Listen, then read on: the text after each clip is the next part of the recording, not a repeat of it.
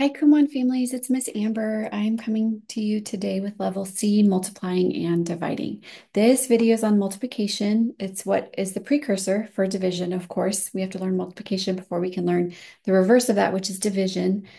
And the initial goal in level C is to memorize times tables. We send home blue note cards that are on a ring. One side has blank multiplication tables and the other side has populated answers for the multiplication tables. The way that we memorize our tables is by saying the whole fact. 4 times 1 is 4, 4 times 2 is 8, 4 times 3 is 12. And so those flashcards should be really helpful. In the very beginning of level C, the goal is just lots of practice and automaticity on understanding and producing those math facts really quickly. In fact, the SCT, the standard completion time on level C, is actually right here. I have a note about it. It's about 2 to 3 to 4 minutes per page in level C. So if you do 5 pages, then you're looking at 10 to 15 minutes is the goal eventually once you practice and get it, real quick, real memorized. On the harder packets, it's about 3 to 4 minutes per page, which if you're doing 5 pages, that would be 15 to 20 minutes. Of course, if you're doing 10-page packets, it would be 20 to 30 minutes for all 10 pages or 30 to 40, depending on the packet. If you have questions on the specific packet, you can always ask or check out the charts in the classroom. And the first thing I want to talk about is the multiplication in level C.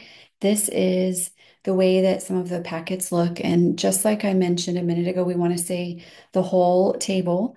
And then there's a box that we are going to check after we've read all of them. So the way that sounds is 4 times 1 is 4, 4 times 2 is 8, 4 times 3 is 12, 4 times 4 is 6. Sorry. 4 times 5 is 20, 4 times 6 is 24, 4 times 7 is 28, 4 times 8 is 32, 4 times 9 is 36, 4 times 10 is 40. So I'm going to check the box. And then what I want you to do, I want you to read it actually. See how it says 5 times? I want you to read it 5 times. So I don't want you to just read it once and check it once. I want you to read it once and check it once. And then I want to see your 1, 2, 3, 4, 5 tally marks for all the 5 different times that you've read it aloud. Saying it aloud is going to help you solidify and memorize it. And then once the times tables are memorized, that's the first 50 pages of the level, we go into 2 times 1 digit multiplication. So I'm going to demonstrate how we do that here. You guys have learned that in level B, we try to do our math mentally. We try to not write carries or borrows. It's the same in level C, no different. Um, the general thought is we want you to practice writing it without the carries.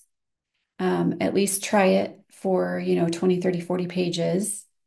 And just exercising that mental math ability is super helpful, especially for Kumon long term. So we're going to look at this first problem right here. 12 times 4, we do this digit by digit. So 4 times 2 is going to be 8, and then 4 times 1 is going to be 4. So our answer is going to be 48.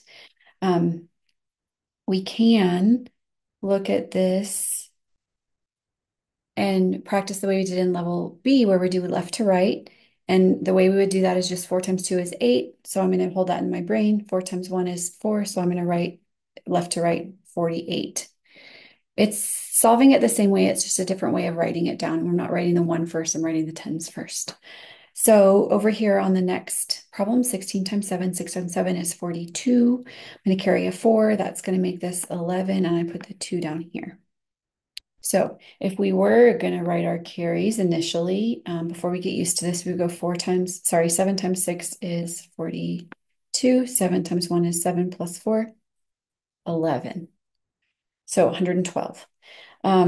25 times 9, I'm going to do this one more mentally.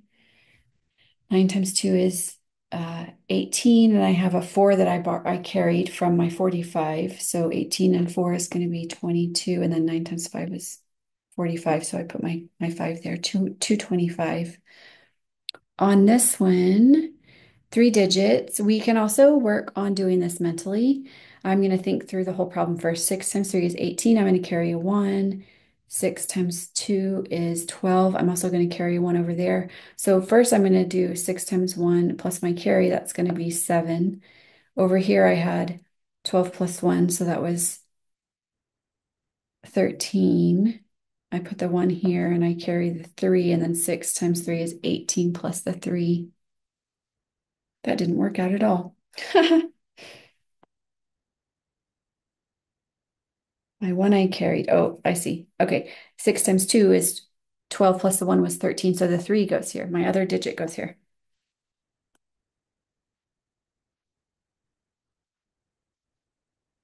There we go.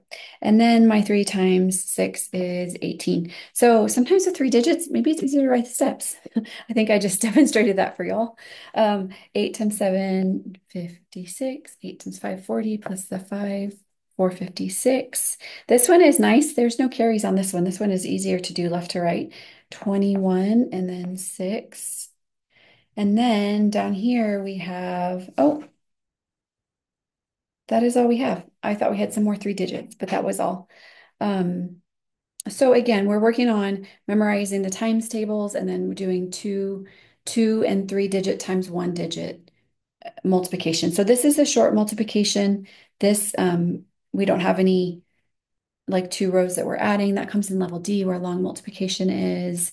So thank you guys for watching.